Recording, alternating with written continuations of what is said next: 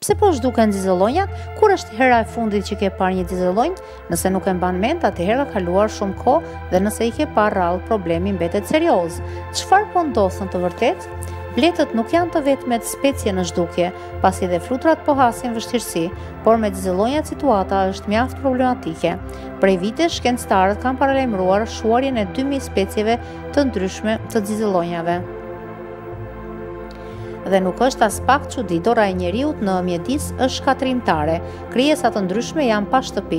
Xixellonjat shumohen dhe jetojnë në pyje, pranë liqeneve dhe lumenjve, në përkopshte dhe lëndina, po kur betoni zapton çdo hapësirë të gjelbër, xixellonjat humbasin habitatin e tyre. Sikur betoni të mos mjaftonte, ekzistenca e tyre ndikohet për keq edhe nga pesticidet dhe ndotjet e shkaktuara nga njeriu. Xixellonjat rrëfejnë më së miri shëndetin e mjedisit që na rrethon.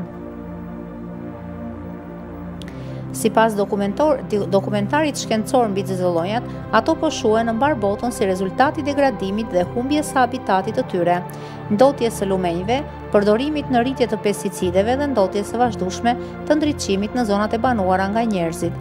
Xixellonjat janë pjesë e trashëgimisë së biodiversitetit.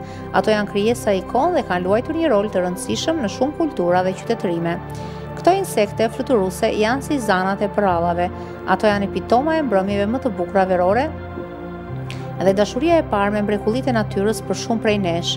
Nëse humbasim xixellonjat, do të këpusim një herë mirë atë fillin e hollë që na lidh me magjinë e nënës natyrë dhe botës së mrekullueshme të saj.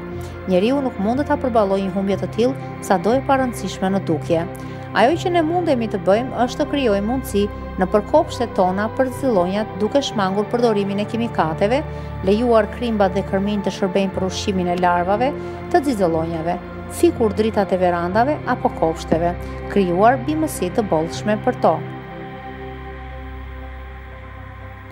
Këto hapa mund të duken të rëndomta, por ruajtja e xixellonjave ka shumë rëndësi. Habitatet e xixellonjave shfrytëzohen edhe nga shumë krijesa të tjera të natyrës, si zvaranikët, zogjt, amfibët dhe shumë specie të tjera. Sa më shumë krijesa të natyrës të humbasim, aq më pak do të investohemi në aspektin emocional. Xixellonjat janë të domosdoshme të vazhdojnë misionin e tyre si ambasador të magjisë së natyrës.